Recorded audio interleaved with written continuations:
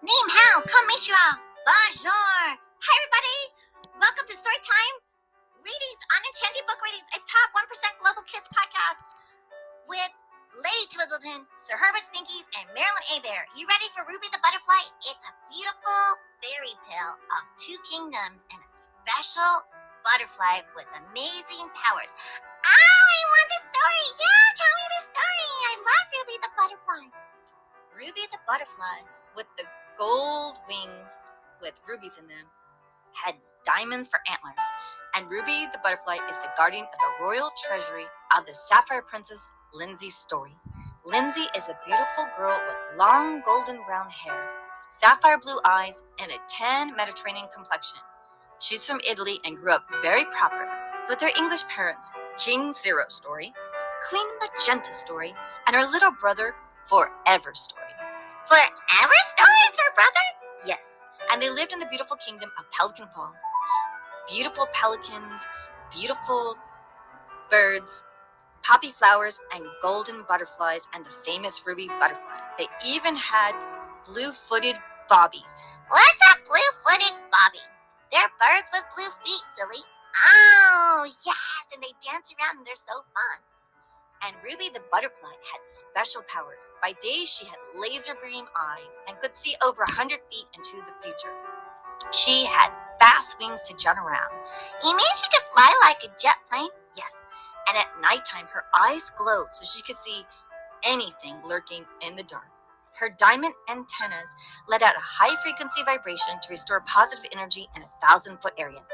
The royal treasury was located in a beautiful garden hidden in a magical hedge maze on a high mountain hill. If you could find the secret door, then one would be subjected to the many booby traps set to catch the intruder. Ruby's family had guarded the treasure for 1,000 years. The treasure supplied the quaint and charming kingdom with protection stones. Some stones emitted high frequency, so the area was known for its happy, positive people. Everyone in town was productive. All the citizens of Pelican Point frolicked along the beach shores, playing with sandcastles, skateboarding, surfing, and in winter, everyone snowboarded and skied. Everyone in Pelican Falls had success, and no one ever complained. They all got along with their neighbors, no matter how different they were. Neighbors didn't care if you had stripes or were purple, if you were round or a triangle, as everyone got along peacefully and jollily. But far, far away in another kingdom, a little tyrant prince wasn't an happy boy. He was mean, rude, and impolite. His whole royal staff of workers were terrified of the little spoiled prince, Prince Edward Brunswick. Prince Edward had curly, dark brown hair and a light brown complexion.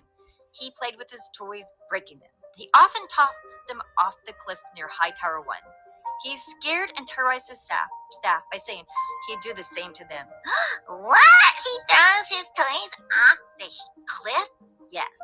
His nanny Garcilia has long, dark brown hair and soft, loose curls.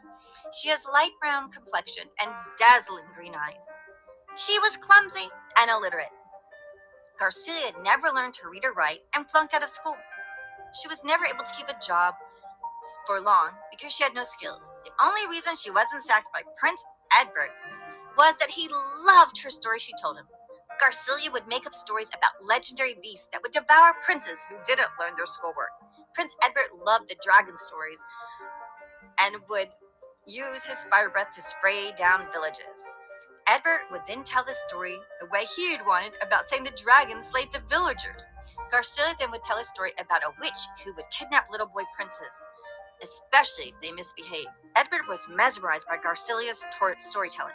His favorite story was The Diary of a Fire-Breathing Dragon by Sir Herbert Stinkies, and How to Become a Samurai.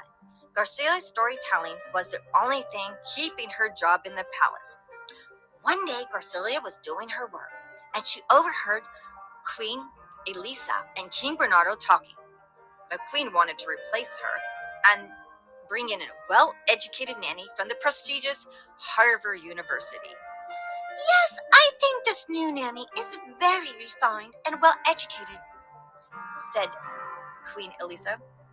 King Bernardo was very impressed with her impeccable resume. Yes, the new nanny is very refined and well-educated. She's from an impressive, impeccable background. She even tutored the Duke of Ellington's twin boys. Yes, indeed, said King Bernardo. This simple, uneducated klutz of a nanny Garcilla has to go, said the king. Yes, indeed, agreed Queen Eliza. Poor Garcilia overheard what the king and queen said. She was going to be let go, so some fancy nanny would replace her to tutor Master Edward. Tears came running down Garcilia's cheek. Oh no! The king and queen are going to replace me! Oh, who's going to tell stories to Prince Edward? I love working with Prince Edward. This is my saddest day ever. She ran to High Tower 1 and was about to jump off the cliff. She had nowhere to go and no skills to get a job. She had no family. She was about to step off the cliff when she noticed a beautiful red butterfly overhead. The red butterfly was twirling and dancing. Garcelle watched the butterfly dance. The butterfly was so pretty with its golden wings, diamond antlers, and rubies in its wings, and it shone in the light as it glistened.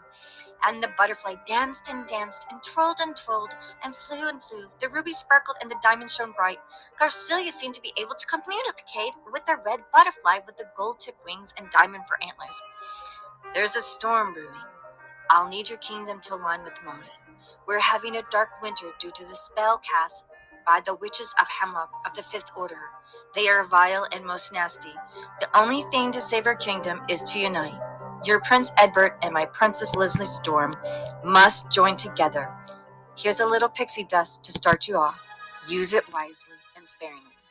What? The butterfly is talking to me? How can a butterfly talk? I must be imagining it or dreaming it. It's probably a new story popping into my head. Imagine that. A butterfly talking. It cannot be. This is such a sad day. Garcilia's foot is near the ledge of the cliff, and suddenly Ruby is gone, and she hears a cry for help. Help! Help! Help me! Please help me now! I order someone to help me! Help! Why, it's Master Edward! Prince Edward must have fallen over the cliff! Garcilia runs over and goes down the cliff. She's suddenly able to climb down the scary, steep cliff and grabs the prince by the hand and helps him up top of the cliff like some mighty warrior with superpowers. Garcilia seemed to possess some kind of super strength to jump over, climb down, and pull Prince Edward up. Oh, Garcilia, you saved me, said Prince Edward. You saved me. Suddenly, the queen and king walked up and looked in horror. They both thought Garcilia had pushed the prince over the edge. You incompetent woman, said King Bernardo. How dare you let the prince fall, said the queen. You are fired, said the king. Indeed, said the queen. A new, refined nanny with jet black hair, dark blue eyes, and dewy white skin wearing refined clothes walked up. Click, click, click, click, click. Edward, this is your new nanny, Cecilia. What? My new nanny? Well, I don't want a new nanny. I want Garcilia. Garcilia has been let go, said the queen. Guards, escort Garcilia out of the kingdom, ordered the king. Two big burly castle guards took Garcilia and walked her out of the castle, locking the door. Hello, Edward. I'm Cecilia, your new nanny. Edward looks at the new nanny and says, Go away! And he walks off in a huff. I understand his frustration as he thinks he is bonded with his old nanny. He hasn't had the proper nanny education that I can give him. Her cold blue still eyes watched Edward walk off. Cecilia follows. She walks into the library. She looks around and no one is there. She looks at her watch and brings it to her mouth. She presses a red button. I'm in the castle and everything is going as planned. Phase 1 accomplished. The old nanny was fired. Soon the prince will be under our control and our takeover will be a success. A hologram image of a warlock with still gray eyes, long jet black hair, chiseled chin appears. He has long nails and has thorns sticking out of his cape. That's good to hear, Cecilia. snarls Thorn, speaking with a deep voice. Report to me at midnight. Yes, Thorn. Meanwhile, Prince Edward was kicking his soccer ball into the wall of his room. He was angry and mad. Cecilia walks in. Hello, Master Edward. You don't have permission to enter my room. Your parents gave me permission. Do you mind if I sit on this chair? And Nanny Cecilia sits down. Yes, I do, says Edward. I don't want you. Go away. I want my nanny back. I am your nanny, says Cecilia. I don't know you. Well, we'll have to get to know each other. Just then, Garcilia uses the pixie dust. Suddenly, she's floating up in the air, and she flies over to the window of Prince Edward's bedroom. Oh, I'm flying! Oh, what can this be? What kind of magic is this? How can one fly? Oh, let me just go check on the prince. I'll just look in the window. No one can see me up here. And she goes to the bedroom of Prince Edward's window and looks in. And inside, she sees Prince Edward talking to the new nanny, Cecilia. I don't want you. Go away. Your old nanny wasn't a fit. She was illiterate. She can't read or write. How can that benefit the future king of White Cliffs? You need someone skilled to refine and shape you to grow into a powerful, smart king. I'm already smart. I don't need you. Nanny Cecilia's blue eyes glowed red. Suddenly she took out her wand and waved it around. She pointed it at young Edward. Garcilia looked in horror. Oh, my lord, she's a witch. She's one of the Hemlock witches. Oh, something's fishy here. Nanny Cecilia is angry. No one talks to me that way. You will listen to me and do as you're told, demands Nanny Cecilia as she points the wand and is about to zap Prince Edward with her wand. Garcilia uses some pixie dust, but she has to sneeze. Achoo! Achoo! The dust falls and the wind blows the dust into Nanny Cecilia's eyes. Ah! Cecilia screams as her eyes are burning. She runs out to wash her eyes with water in the bathroom. Garcilia floats to the window and lands in front of Prince Edward. And Prince Edward is so happy to see his old nanny. Garcilia! Hey, that's a neat trick. How'd you do that? As he looks at Nanny floating in through the window. Garcilia tells Prince Edward about Ruby the butterfly story. Garcilia, my whole kingdom can be in grave danger. We have to do something, but these witches can hurt my parents if I leave.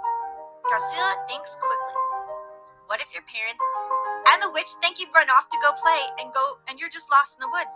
That will give us some time to find the Princess Lindsay's story so you two can join the forces, says Garcilia quickly.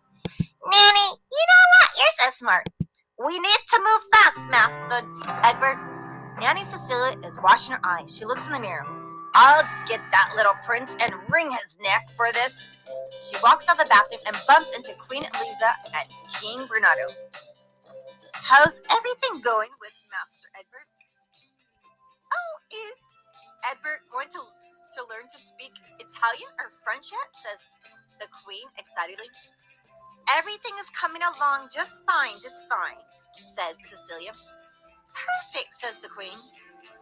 Continue, says the King. The King and Queen go on a leisurely stroll around the garden. Nanny Cecilia walks to the library. She calls with her phone watch. Thorn's hologram pops up and his deep voice comes on.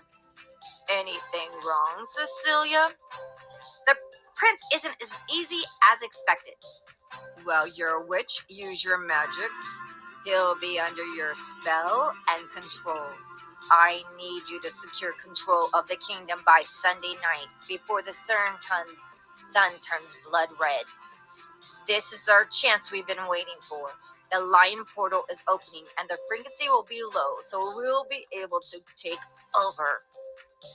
Sure, I'll whip out my wand and the prince will be putty under my spell. He'll never speak to me that way ever again. Turn him into a troll or a frog or something small and manageable. Yes, Snarls. I'll teach that prince some manners. Cecilia, let me remind you, if you fail, I'll personally boil you in a vat of hot liquid. Yes, Master Thorn. Good. We have an understanding. Cecilia walks up towards the stairs toward Prince Edward's room. Meanwhile, Garcilia and Prince Edward find a large sea turtle. He walks up. Come on, we need to get to Pelican Falls before the witches get here. How do we stop our time? Garcilia asked the prince. What about using a dummy for me so they won't notice I'm gone? You have dinner at 8 p.m. They will notice if you're not there. I can say I'm sick and I need to go to bed. Oh, well, we need to find a dummy prince so you're not to alarm the king and queen to summon the guards that you're missing. Garcilia gets a great idea. Hey, remember that pumpkin patch story, the pumpkin ghost story I told you about? She says, yeah. Well, I will point this little pixie dust at that pumpkin patch. There's a tall scarecrow and a small boy scarecrow in the pumpkin patch guarding the birds from eating the pumpkin. Great idea, Garcilia. So Garcilia sprinkles the pixie dust on the small boy scarecrow. Dance, dance, come to life. Become Prince Edward's dummy until dawn tomorrow. Dance, dance, come to life. The scarecrow boy comes to life. He was a big dummy, but was sweet. Hello? Hello? I need you to pretend to be Prince Edward until dawn tomorrow. Hello, said the dummy. Pretend. The scarecrow boy was clueless. It's the best we can do, Master Prince Edward. Oh, and Prince Edward was delighted to meet the straw boy. I order you to go to my room, wear my clothes, and at dinner say you're sick and excuse yourself and go to bed. To bed. Be a prince. Go to dinner.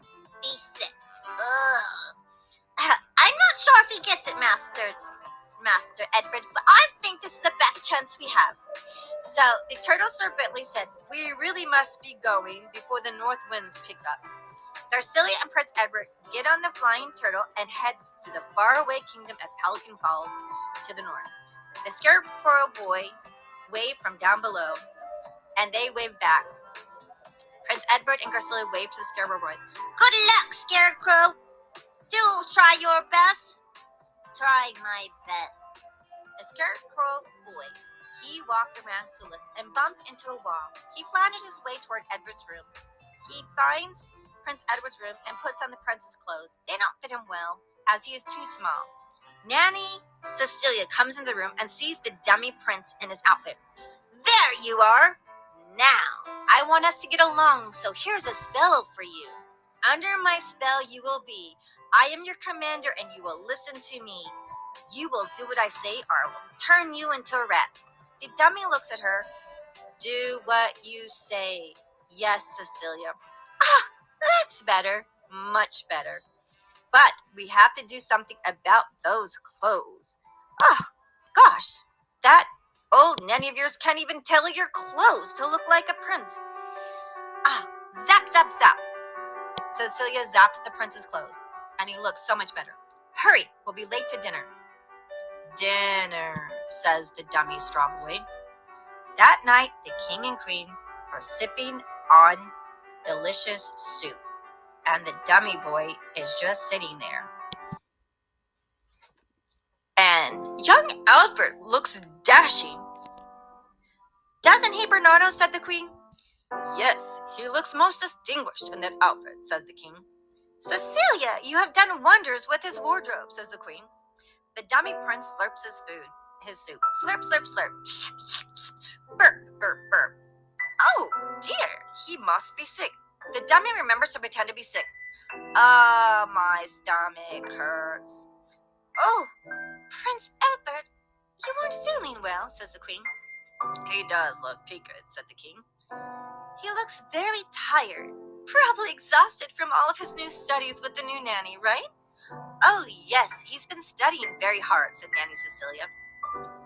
Oh, Prince Albert, why don't you retire to your room, my boy? I'm so happy you're studying, said the queen. Very well. The dummy prince went down to his room. The next day, the boy dummy walked back to the pumpkin patch. He turned to straw. The spell was worn off, and he was still wearing the prince's clothes. That morning, Nanny Cecilia knocks on the prince's door. She opens it, and his bed is empty. She looks everywhere, but he is in the room. What? He's gone? No. Where did he go? She runs upstairs and searches all of the 22 bedrooms in the castle and all 22 bathrooms. She looks in the attic, the library, the kitchen, and even downstairs in the dungeon. But she only finds old skeletons and rats down the dungeon stairs. Oh, he's gone! Where did that prince go? Wait till I catch him. She runs to the garden and passes the pumpkin patch. She sees the dummy with the prince's clothes, and she stops in her tracks and runs back and looks at the dummy with the prince's clothes on. I smell a rat! Drats! Cecilia runs inside the castle and goes upstairs to the living room. Behind a bookshelf, she pulls out a crystal ball. It hovers and glows. Tell me where the boy is, crystal ball. The dark brown boy you seek is far, far from here. What? He's not here? Where is he? He is with a dark-haired woman flying on a giant turtle heading north. How can a turtle fly? Magic was used. Magic? Has someone discovered my plot to kidnap the prince? Yes, replied the crystal ball. Who discovered my plot? A red butterfly, said the crystal ball. A red butterfly? Tell me who the red butterfly is, crystal ball. Ruby the butterfly, guardian of the sapphire treasure. I'll get that meddling butterfly. I'll swat my flycatcher, and that will be the end of that meddling bug. And wait till I catch that nanny. That will be the end of her. Very good, Witch Cecilia, said the crystal ball. The crystal ball retreated and disappeared. The king and queen walked past the library. Oh, good! You're getting books for our son to read, said the queen. Oh, he's feeling much better and wants to study. Lies, Nanny, Cecilia. This is excellent, said the king. Oh, yes, and I thought a couple of Shakespeare books would be great for him to read. He's feeling much better and wanted to study, said Nanny, Cecilia. I always love a good tragedy myself, said the king. Macbeth is such a good story. Oh, yes, and I love Jack the Bear and Goldenhair, said the queen. Oh, yes. Oh, and the Swiggles are so great, said the queen, too. Where is Prince Edward? Oh, I sent him to go collect some items for a science project, lied Nanny Cecilia. A science project? How excellent, said the king. Our other nanny never had him do anything advanced. This is wonderful. Carry on, said the queen. I will, said Cecilia. Her eyes glowed red. The king and queen went on a nice stroll in the gardens. When I find that prince, I'll turn him into a tiny frog. No, a hug for tricking me. No one escapes my wrath, said Nanny Cecilia. Garcilia and Prince Edward land in Pelican Falls, where they greeted Ruby the butterfly. She guided them to meet Prince Lindsay, who was playing with their little brother forever. Prince Edward and Lindsay quickly became friends and her brother forever too. They had so many things in common. They both liked hot fudge sundaes, strawberries and cream, and orange marmalade with peanut butter. The little prince and princess made plans with Ruby the butterfly. They had to use special stones from the treasure to defeat Snarl's Thorn and the witches of Hemlock of the Fifth Order. Ruby had to fly into the garden and enter the secret sapphire blue door. It was a dangerous mission. Ruby might not make it back, as the treasure has many traps, and no one has ever successfully retrieved the treasure before. So Ruby went into the blue door. She flew fast, and her wings flapped and flittered. She flapped and flittered and flittered and flew. She ducked under magic bomb explosion.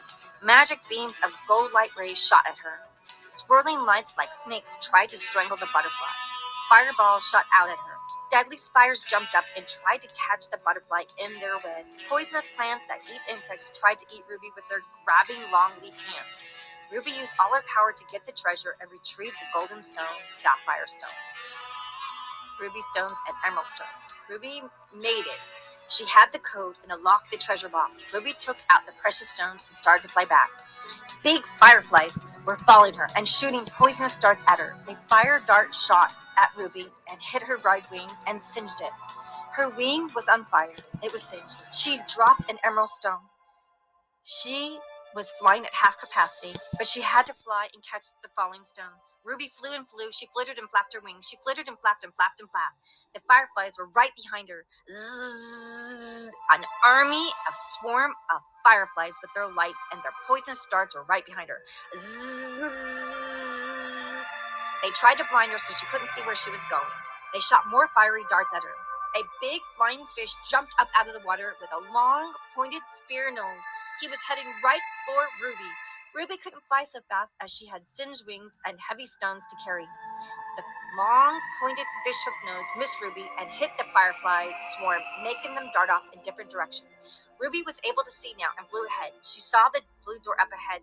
She was close, but slowing down. She looked at her singed wing. It was burnt badly. The whole kingdom depended on her. She was getting dizzy and about to faint. She was losing it. She wouldn't make it. She was dying. She was so faint, and her heartbeat was slowing down. Suddenly, she heard the voice of her father. Ruby, you can do it. It's in your bloodline to defend the kingdom and its treasure. Don't give up. You have it in you to succeed. Hang on. Suddenly, Ruby felt energized and flew faster with the heavy stones. Fire darts aimed at her. The Firefly King, Breather McCraw, shoots the more fire darts now at her. Suddenly, a swarm of fireflies, hundreds of thousands, shoot at Ruby. The fire dart zooms towards her really fast. Ruby remembers her father's voice. You have it in you to succeed. Don't give up. Ruby zigs and zags and zags, ziggity zag, zag and zag. She flaps and flaps and she flaps her wings and twirls and twirls. Another fire dart catches her wing. Her wing is on fire. She was losing speed. She was in pain, but she had to make it through the blue door. Princess Linley, her brother forever, Prince Edbert, and Garcilia were all waiting and waving at her. They cheered her on. Come on, Ruby, said Prince Edbert. Come on, Ruby, said Prince Linley. Come on, Ruby, said Forever. Come on, Ruby, said Garcilia. You can do it, love. You can do it, love, said Garcilia the nanny. Ruby aimed and flew and landed in Garcilia's hand. The bag of pixie dust shook and a few sparkles landed on Ruby. Quick, get the stones, said Prince Albert. Let's activate them before the warlock Snarls Thorns activates his frequency weapon. Yes, come on, everybody. So they quickly got the stones and activated them. Suddenly, Witch Cecilia flew down. No, those are mine. No one messes with me. You fooled me. That was very clever of you with the straw prince dummy. But now I will turn you into a real straw dummy along with your friends. No, said Garcilia. Witch Cecilia waved her hand, and Prince Edward jumped in front of Nanny Garcilia, and he was struck down. He fell unconscious. No, Master Prince Edward. Prince Lindsay and Garcilia and her brother, Forever Story, ran. Garcilia grabbed Cecilia's broom and struck her on the head. Take that, you old witch, said Garcilia. Ouch! Forever pushes the witch, and the rocks fall from the witch Cecilia's hands. I'll get you, you little brat, Forever. They took the rocks, and Princess Lindsay activated the rocks. Rocks, rocks, oh treasure of Pelican Falls, activate now and save my kingdom and save Prince Edward. The rocks sparkled and sparkled and sparkled, and twirls and shining light came out of the rubies and the sapphire and the golden stones. Suddenly, an army of soldiers woke from the underground. They had metal uniforms and stormed up. Cecilia looked at the army, and she waved her magical wand and zapped an army of her own to defeat the army. What an army! I am the witch of the Hemlocks of the Fifth Order, said Cecilia. Take this! She waved her wand at her army. Get them! Catch them all! Seize them, said Cecilia. The armies fought, but the Sapphire army was stronger and skilled in battle than the Skull army. They defeated the witch's Skull army. They captured Cecilia and held her down with magic. Let go of me! You let go of me! I'll get you for this, you meddling Garcilia! You illiterate woman! I will get all of you, she said as the Sapphire army held her down. Princess Lindsay, her mom and dad rushed to check on Prince Albert. Prince Albert is still unconscious. Will he live? Garcilia went to Ruby, who was dying. Look, something is happening to Ruby the butterfly. Ruby seems to be getting better. Everyone look. The dust. Quickly sprinkle it on Prince Albert, said Forever and his sister Lindsay's story. Garcilia took and sprinkled the last pixie dust on Little Prince. Here, I'll sprinkle the dust on the Little Prince Edward. Miss Lindsay's story? Yes, maybe this will work. Prince Albert's eyes opened, and he moved and woke up. He's awake, Garcilia. Yes. Welcome back, Prince Albert, said Garcilia. What did I miss, said the Prince Edward. A whole army fighting, and we caught your nanny, Cecilia. She's not my nanny, Garcilia is.